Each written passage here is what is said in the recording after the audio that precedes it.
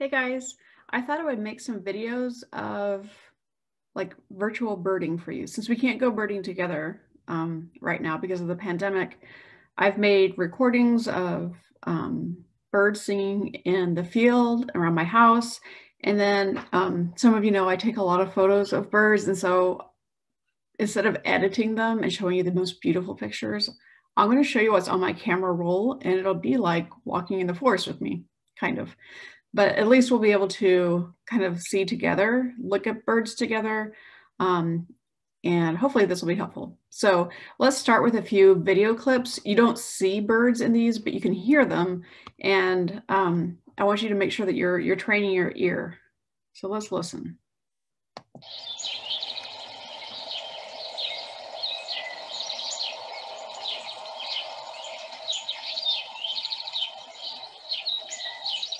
You hear it?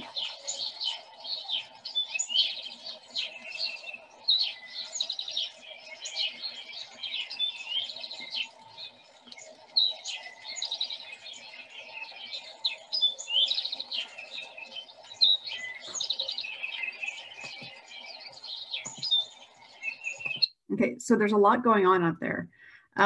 Hopefully you can hear a tufted titmouse towards the end saying, Peter, Peter, Peter. But what you're hearing in the foreground, you hear lots of just chip, chip, chip, chip. Most of those are house sparrows. And then you can also hear, drink your tea, drink your tea. And that's the eastern towhee that's singing. Let's see, what else did we hear? Let's listen again.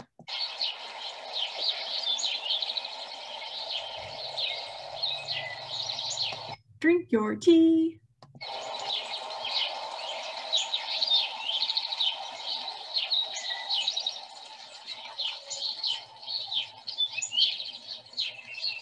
Peter, Peter, Peter.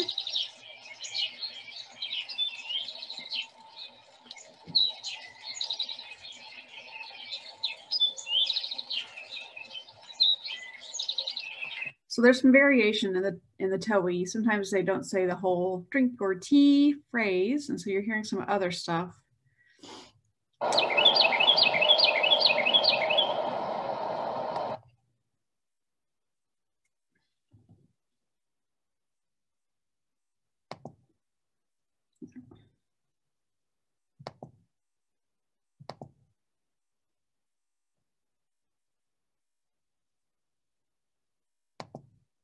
Oops.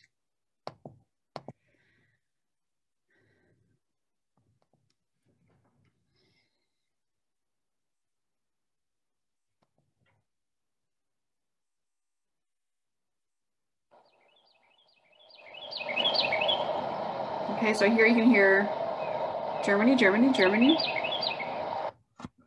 Listen again. Germany, Germany, Germany, Germany. And that's the Carolina wren. They do have a lot of variation in their songs. Sometimes they say more tea kettle, tea kettle, tea kettle. And sometimes it's a clear Germany, Germany, Germany.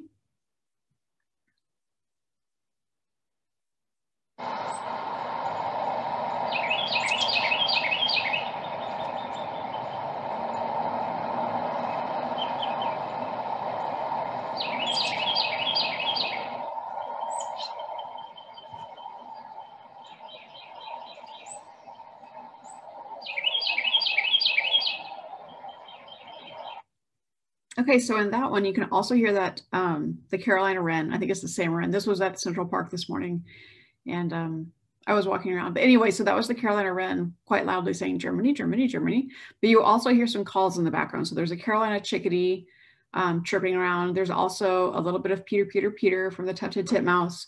And there at the end, you can see a bird fly up into this conifer, this pine tree in front of us. And that was a yellow-bellied sapsucker, but he didn't say anything, but you can see him.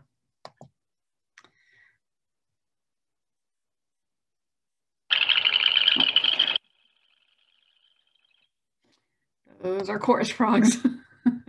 I was surprised to hear them this morning. They were calling like crazy. Chorus frogs, not birds. Here's a Peter, Peter, Peter.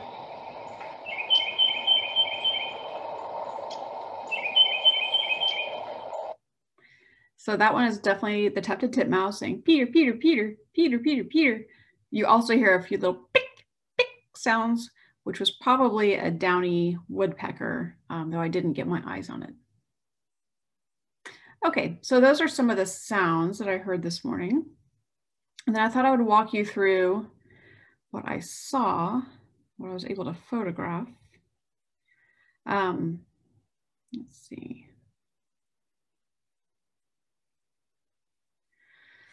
So the first look at this bird, can you find the bird first of all? Hopefully you can see there's a large hawk in this tree right here. And at first I wasn't sure which one it was. Given the size, I thought it was probably a red-tailed or a red-shouldered hawk. As I got a little closer, even in these pictures, let me see if I can zoom in.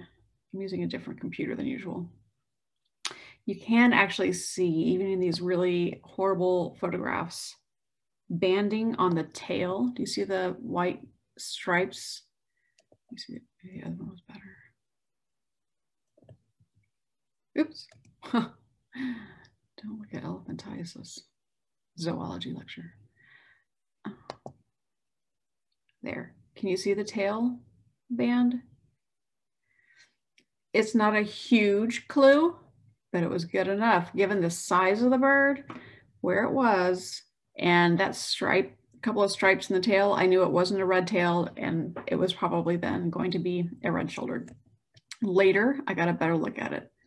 So this, it finally went into the sunshine. Let's zoom in. Boom, there. And you can see it's got a very buffy red belly and chest, and you can't quite see the bands on the tail in that picture, but definitely a red-shouldered, not red-tailed. All right. Oh, there's the nice bands. Woo, look at that tail. Told you it was a red-shouldered. All right, so he flew off. I did not get a better look at him. I was trying to figure out if this was a nest or not. This was over Clark's River, and it's kind of up high in a tree. And I was able to like crawl up on the other side of a bank. I almost went swimming in the mud, but just to get a better look at it, I thought maybe it was like a hawk nest. And I don't know yet. It might just be a jumble of sticks after the flooding we had last weekend, but I'll go back and check on it. This, I was very hopeful was going to be a pileated woodpecker. I chased this thing around. I couldn't see it, but I could hear it knocking on the tree. And I've seen pileateds in this area before, so I kept trying to find it. I was sneaky and be very sneaky. I finally was like, oh, it's a red-bellied woodpecker, which is fine. There's nothing against them, but I was really hoping for a pileated this morning. So red-bellied, red-bellied. You see that little sparrow in there? Sparrows. Oh, that's a terrible picture. Oh, do you see a field mark? Wait. If you look closely, there's a field mark. That splotch on the middle of the chest lets you know is a song sparrow. I get some better looks at it here. There it is. Not a great photograph, but enough that I can make out those field marks so I can tell you that it's a song sparrow.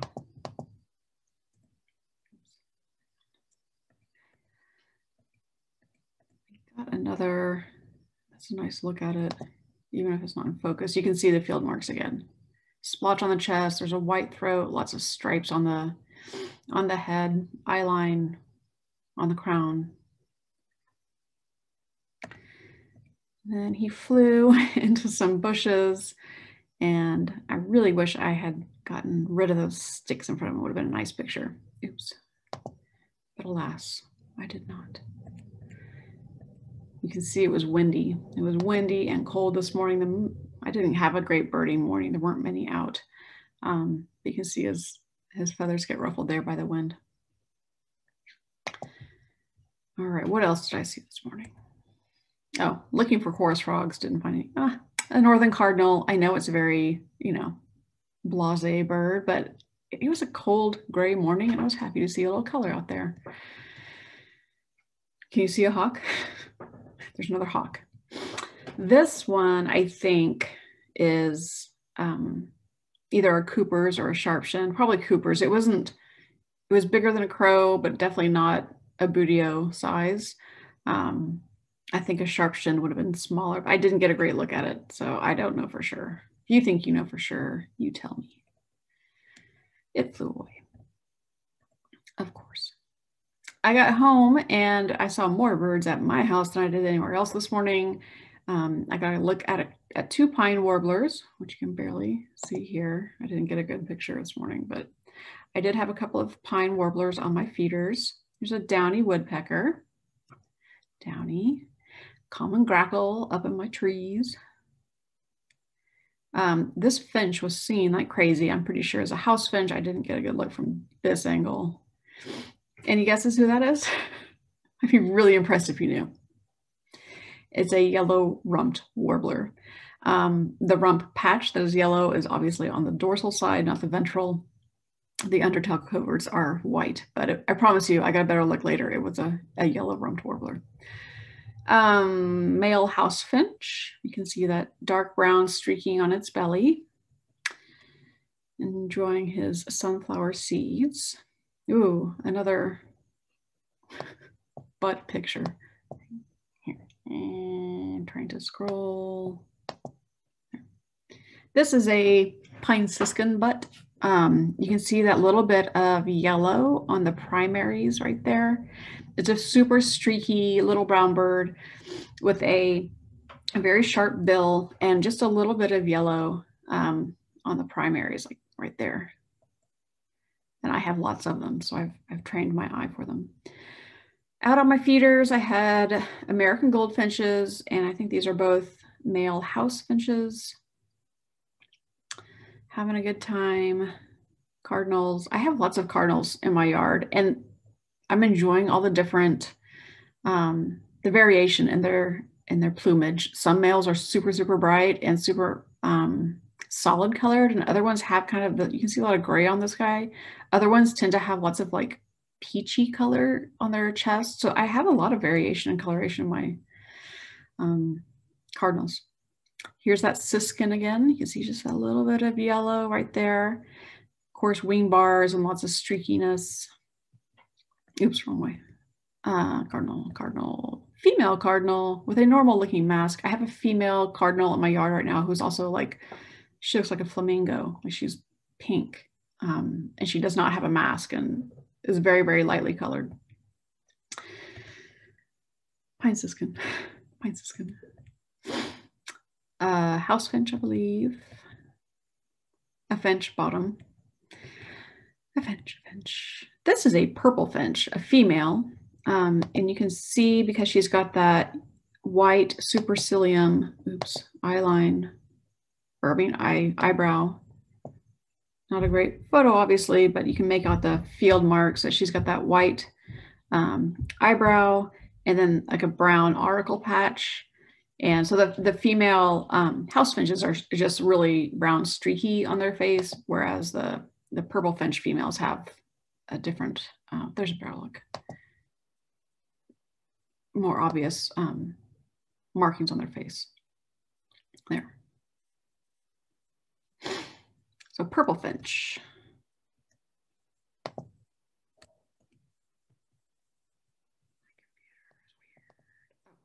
I zoomed in. Oh, and I finally saw my bluebirds again. They had been gone for a few days. This is like my favorite bird. And I have a gazillion pictures of bluebirds because I love them so. And I saw the male and the female today. I'm really hoping that they're going to nest. I have two bluebird boxes in my backyard. I also had chickadees checking them out lately, so we'll see who gets in there. And then this is a red-breasted nuthatch. I love these guys. They're super active and fun, and they will come right up to you while you're putting out seed. And I like their little spunky attitude. And look at their bills kind of like stick up just a little bit. They're super sharp. I think this is a female. She's not, the male has a little bit more orange on his belly, a little more rusty. She's kind of pale, but they're super cool. I love these birds. Here's my bluebird again. Bluebird looking at my feeder, wondering if it's going to dive down. And it does. An American goldfinch, not quite in breeding plumage yet, but starting to get there. So the goldfinches have really obvious black wings with white wing bars and then a solid white belly.